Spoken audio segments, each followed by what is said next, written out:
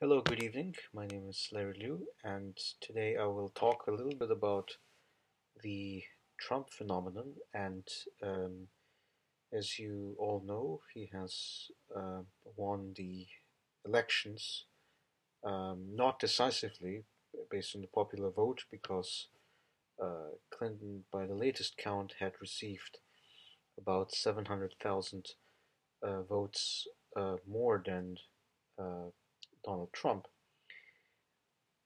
However, he is winning the Electoral College and he's going to be designated as the new president of the US. And internationally, there has been a lot of concern about what his presidency could mean to the world.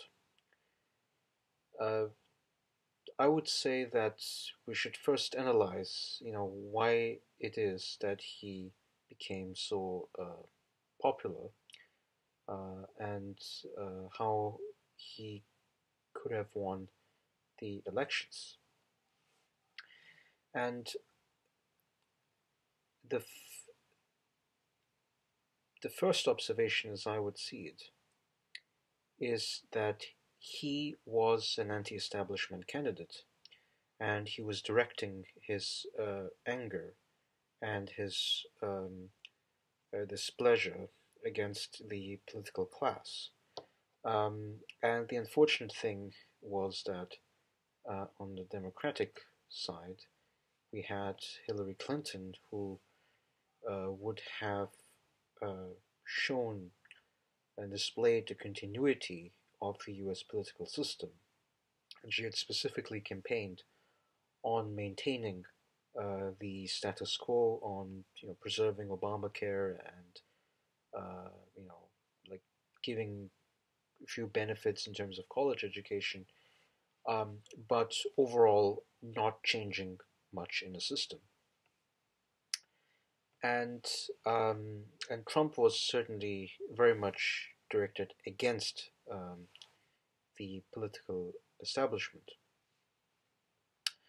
Um, I mean, but then of course the question arises whether he is going to be part of the establishment once he's in power, or whether he will in fact challenge it, based of course on the appointments, the cabinet appointments that he has made.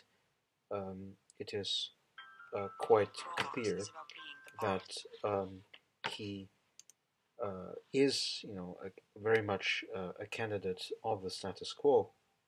I would consider him to be a con artist, a quite successful one. Based on the reality TV shows that he had, the sort of easy popularity that he was able to gain. Um, and another factor certainly was his bigotry, but the sort of um, attacks which were made against different groups, against minorities, against gay people, against women, and so forth. Um, that is, you know, only one of the reasons, I guess, we would cordon it off as identity politics. Um, um, but I think what what drove a lot of the vote, if you look at, like, I don't know, Midwestern states, which usually vote Democratic, it is the massive discontent with trade. Broadly, it has to do with the job losses, which are quite rampant in that region, and where new technology is coming up, and people are not necessarily gaining a new foothold in the economy. They're not working decent jobs, and even if they are, the pay is sort of stagnant, and there are almost no unions to fight for the political and social rights of the workers. Um, so that economic element is then layered on top of the resentments which then Trump so wonderfully exploited, and that basically propelled him to the high echelons of power.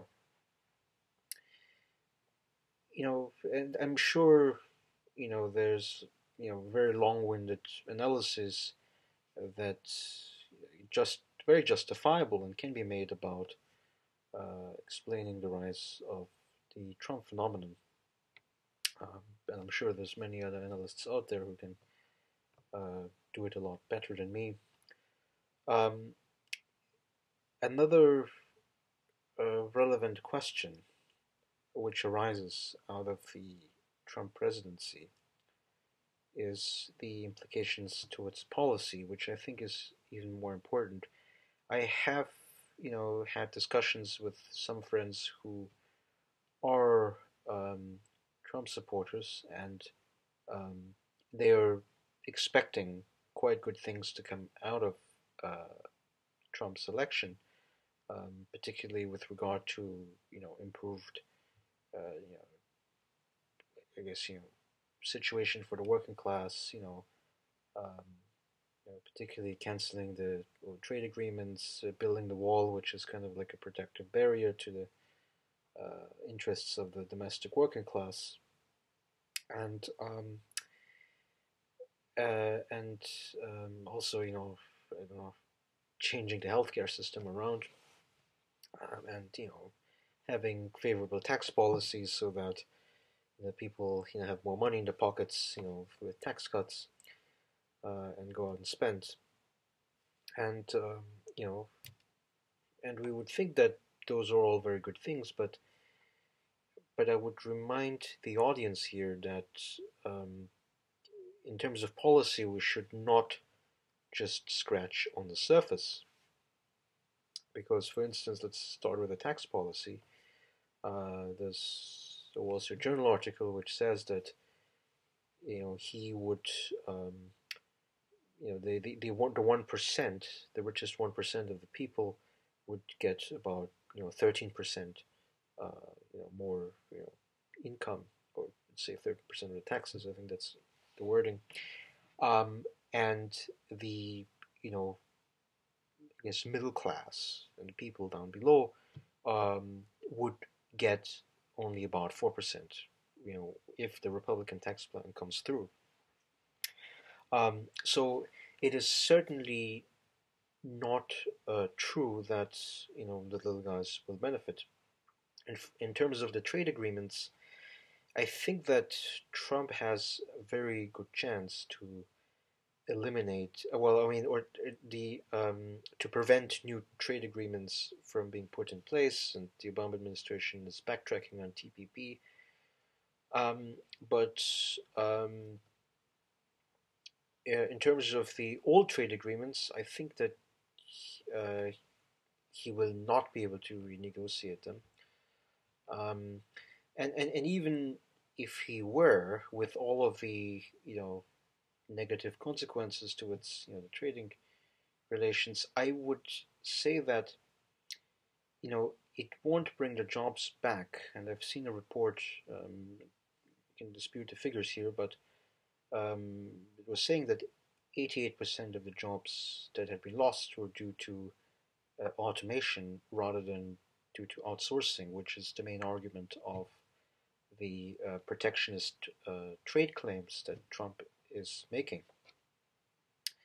And I think there's some strong evidence to suggest that. Again, we can dispute the figures in particular, but I think the magnitude of the job losses that are based on automation are quite substantial, because um, you know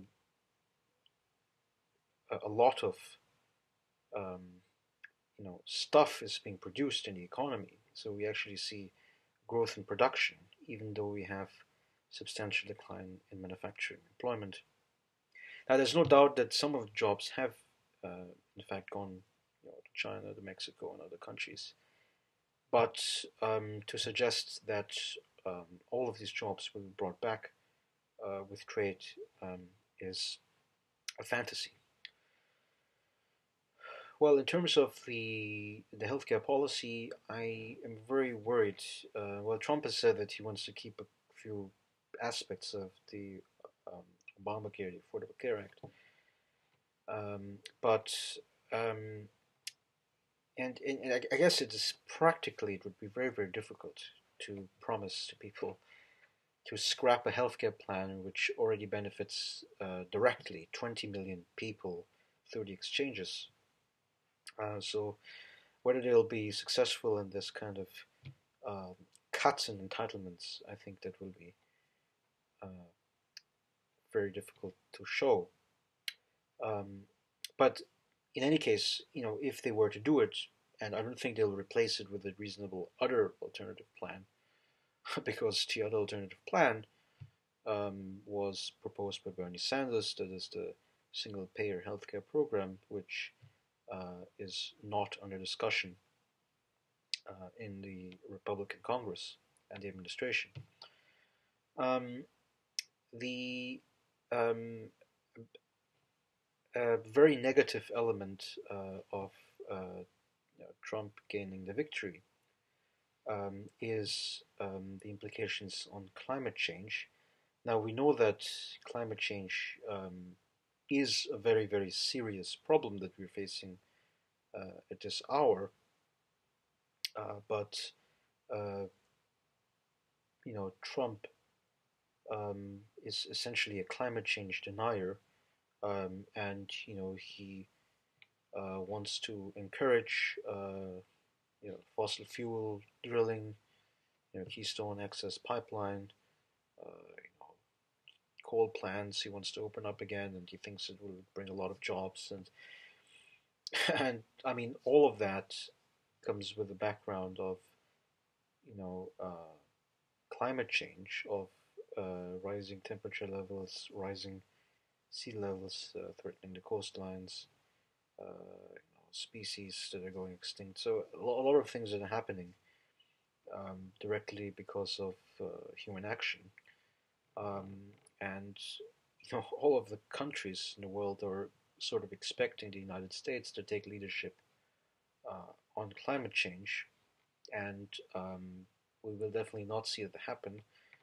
Um, the environment is sort of an externality, which I guess the some people who choose to impose the costs on future generations, so actually present generations, we should say. I mean, we're already feeling the heat. We're already feeling global warming today. But because you sort of impose the costs upon, I guess a later time, we cannot hold the leaders accountable, and so that, and the only way how you can bypass that is if you have advocates, for future generations, basically Greenpeace and organizations like that. Um, but yeah, the lobby for that at this point is very weak.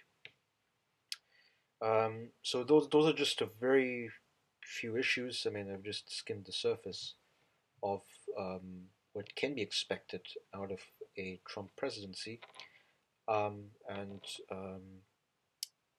yeah, I mean, it's not a good picture at all, and I don't think that there's any pride from an American perspective, um, to have him in power.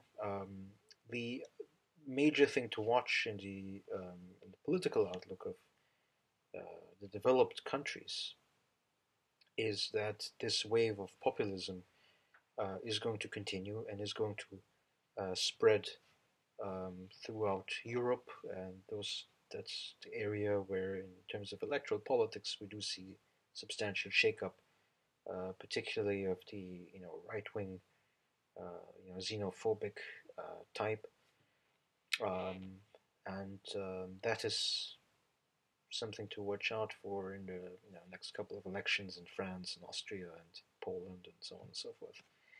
Um, so I'll leave you with that. Thank you.